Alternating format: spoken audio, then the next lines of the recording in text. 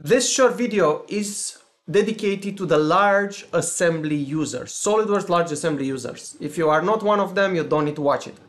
My name is Alin Vergatu from Trimax Solutions, also known as the Large Assembly Wizard, the author of the Large Assembly and Drawing Workshop.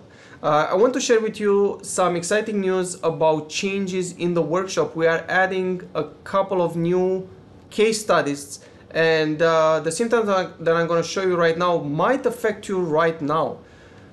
Depending on the version of SolidWorks you have, you might be more affected or less. So for example, if you have SolidWorks 2021 or older, you probably might have seen this issue. So I'm going to open up an assembly, a very, very small assembly.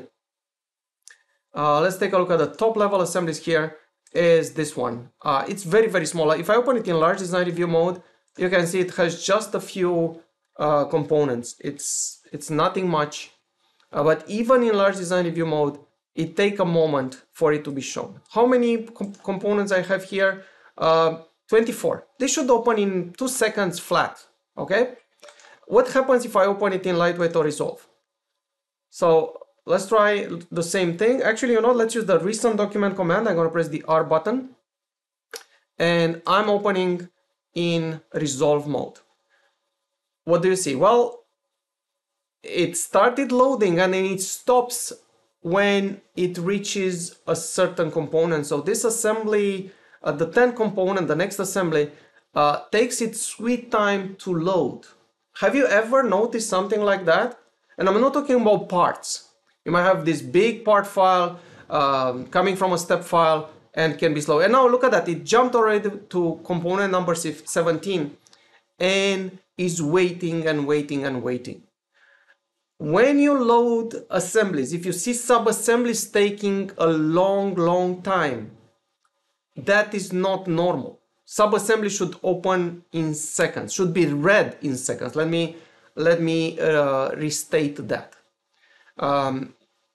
Troubleshooting tools for that I'm going to show you right now, but the causes and technique that we use for fixing this will take a bit longer than what I can have available as time in this video. So I'm gonna invite you to the Large Assembly and Drawing Workshop. The next one, it's this month in July, and I'm gonna show you also how to get there. As you can see, I'm talking right now, just try to fill the time that it takes to open this very, very small assembly. This is super painful. So if you guys are using SolidWorks 2022, 21, 20 or older versions, you can be into a world of trouble. If I go into performance evaluation, notice I have two sub-assemblies. One takes 61 seconds, the other one 20 seconds. This sub-assembly should open like in under half a second.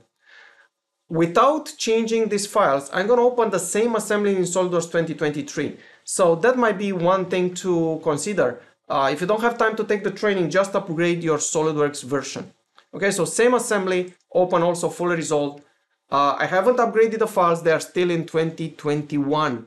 Version, and you can see it has the same hiccup when it reaches the 10 component, but it's gonna take less time. It's not gonna be 60 plus seconds to load this. So 2023 improved this functionality, improved the performance, but still it was much slower than I was expecting, right? You can see this is still 2021 version. Going here, what do I see? About 20 seconds for one and 2 seconds for the other. So a huge improvement in performance, but I still want to go to under 1 second. And this is one of the many case studies that we will cover in the Large Assembly and Drawing Workshop. If you are wondering what else you're getting out of this course as deliverables, you are getting the PDF of the whole PowerPoint presentation. Altogether 537 slides at this time. Moreover, at the end of each day, I will send you an email containing lots of other articles and videos and the recording of what we have covered in that day. So let's take a look what's in one of these videos. You are getting not only the whole content, but I'm also adding timestamps, chapters. So for example, if you're curious, if you're dealing with flexible assemblies, and they're giving you grief and you want to jump directly to that moment in time, you press a button and it takes you directly to the flexible assemblies. Probably I don't need to show the closed caption right now, but it takes you directly there, and you can see talking about all the topics that are relevant for this specific part of the large assembly topic. Now, you might say, how do I find this workshop? And I'm gonna put the link of the workshop in the description of this video, but you can Google it yourself. Just type the word large assembly and drawing workshop. And most likely one of the first links is gonna be the Trimec SolidWorks large assembly and drawing workshop. And you can see right here what you will learn, but more importantly, when is the next class. So July 24, we still have a few seats available, and I would really like to spend time with you. 4 afternoons if you are on the in the Eastern time, but you can be anywhere in the world. My clients from Europe, Africa, Asia, Australia are joining these courses. We still have a few seats. We are keeping very small classes, usually no more than 8 people in the class. And I promise you, the techniques that you're gonna learn in this course are gonna make your large assemblies and large drawings much, much faster. I mean, you're gonna feel the assemblies are faster, but actually you will be much more efficient working with them. See you soon. Thank you.